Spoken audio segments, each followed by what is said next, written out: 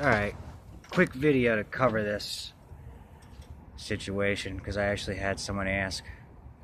I originally thought it was 1964, but it was 1966 that they went to the modern two-leg coil. See how this one has 3 legs?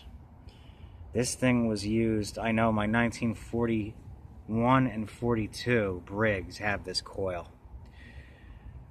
It's a little bit more primitive. It's got the thing coming out the side there, and the wire is just wrapped to it on those older ones, but otherwise it's the same.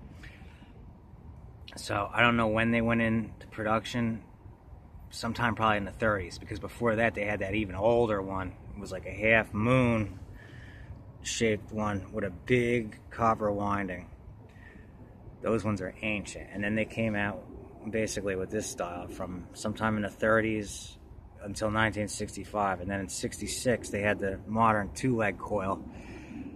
So on those ones you can upgrade, because the modern magnetron electronic ignition uses that same two-leg coil, except it has a CDI built into it instead of having to run down to the points and condenser.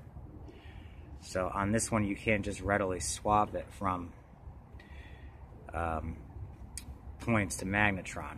However, Terrell Fixes All did modify one to make it work. So if you modify it, you can make one work, but it won't just go directly on.